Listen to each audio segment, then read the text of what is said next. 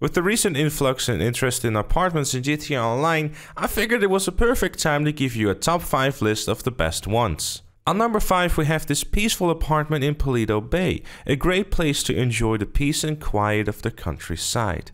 Look at its beautiful nature features, like this marvelous bush, quivering through the wind. On number 4 we have this 2-car garage that has decreased in value a lot over the last 2 weeks. So for that reason, it's a perfect fit for those new players out there, or those with a crippling gambling addiction that lost it all. All you need is $25,000. You will never want to sell this prime location. On number 3 you have this medium-sized apartment for when you need to be close to the local bank for whatever reason. Rumors have it that this is due to a trailer park boy crying his eyes out wishing for Kuruma to return.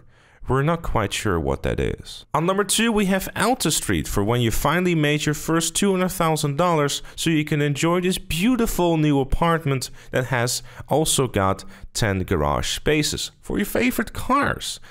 It's also close to the arena and Benny's custom auto shop as well, for those who would like to go to watch a show or pimp out their new rides.